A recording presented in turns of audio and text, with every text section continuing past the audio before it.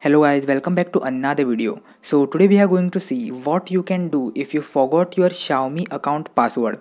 So if you are a Xiaomi user, then you might know that for some activities MI account password is required. So for example, here I wanted to factory reset this device, but for that I require MI account password. So let's see what you can do if you forgot your password.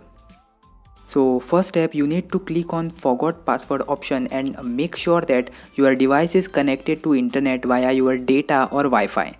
Now you can put here your number which you have used while creating your account.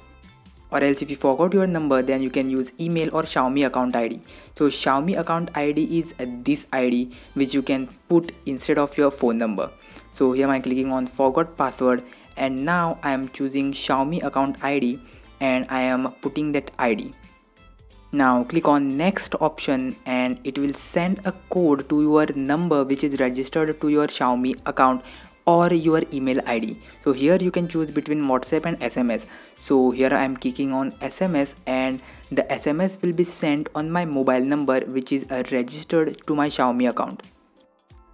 Create your new password and use it wherever it is applicable for you.